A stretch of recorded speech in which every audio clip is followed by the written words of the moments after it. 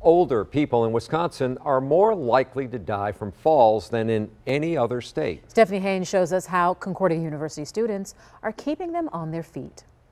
We're headed to the cone and back. Concordia University physical therapy students are learning how to assess the risk of falling.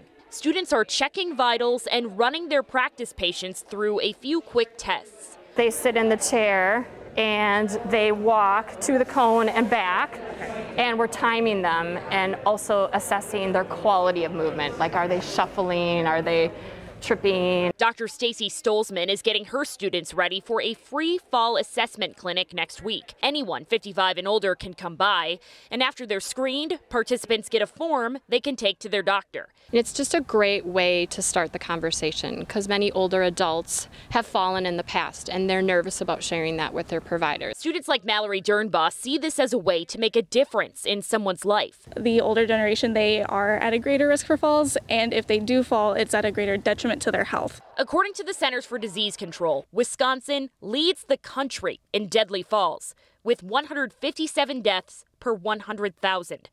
Vermont is the second highest.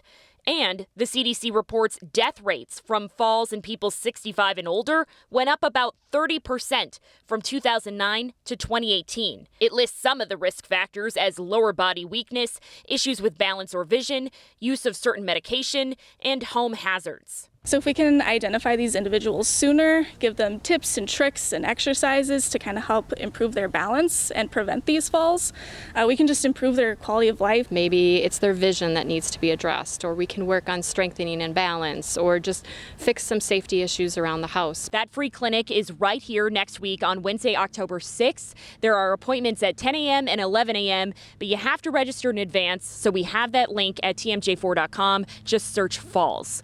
In Mequon, Stephanie Haynes, TMJ4 News.